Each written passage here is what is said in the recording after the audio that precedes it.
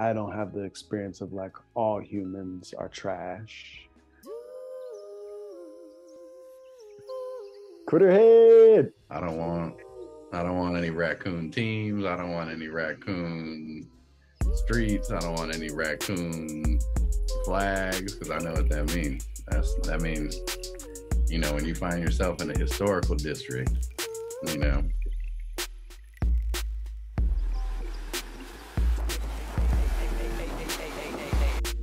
It seems like I'm beaming in from the land of the Egungun, the ancestral body today.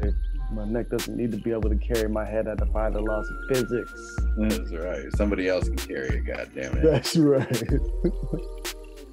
God carry my head. They named a street after me though. Yeah, I know, man. I was just gonna say, like, it's a cold game. From unceded Ohlone territory. It's hard out here to escape fucking disaster capitalism as a human or a critter. Turns out. Actually, y'all, this is some new weird shit. I don't know what's going on, but like, back to the old you. Like, come holler at, you know what I'm saying, the people who are still in touch with before this cancer, and the animals and the plants who never left it, to meet what's here now. It's really like, this is a Quilombo for CritterHeads, you know? CritterHead Quilombo. Thought you knew.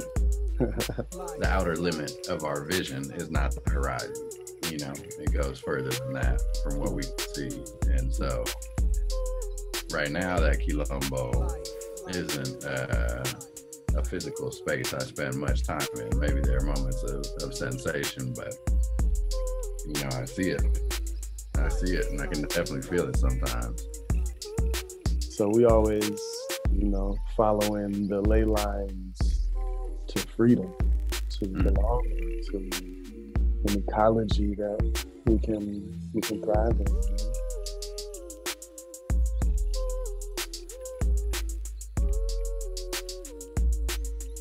CritterHead Quilombo. Thought you knew. Wildlife Cam.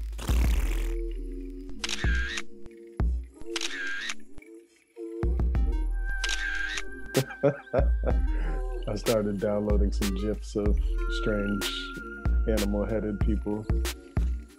It's hard to find people of color with animal heads on them, which is both comforting and discomforting at the same time. Them motherfuckers is deep in the forest. CritterHead Quilombo. CritterHead Quilombo. I feel like we need to call them home in a lot of ways, and like you said, most of them don't even need a call. Most of them need the boot off of their neck so they can answer the call. Right.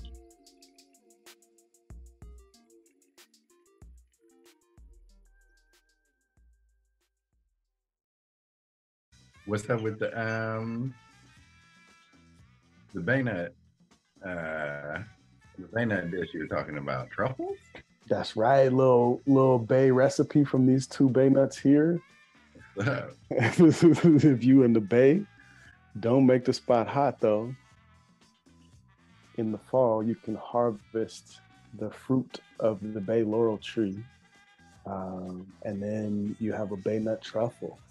And that's one of the most amazing experiences, especially if you're a baynut yourself, to harvest from the land like that. I love how my tongue is sticking out right now too. That's right. CritterHead Quilombo.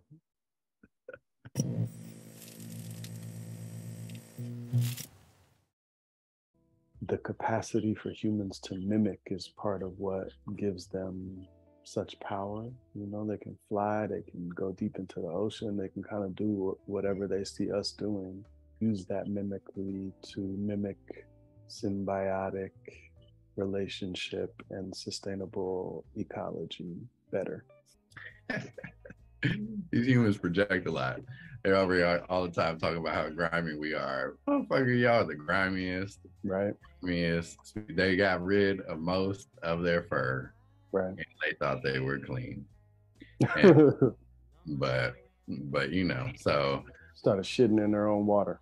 Right? Clean water. Clean water. Clean water. What kind of animal shits in clean water? Flush down for what? Wow. But I make a habit of shitting in their water when I get the opportunity. Thanks. Little acts of resistance. That's right. Game recognized game, I guess. I'm just imagining all the moments of your blessings, the humans arriving to their clean water filled with raccoon shit and being disgusted, not realizing the irony. Every time. Every time.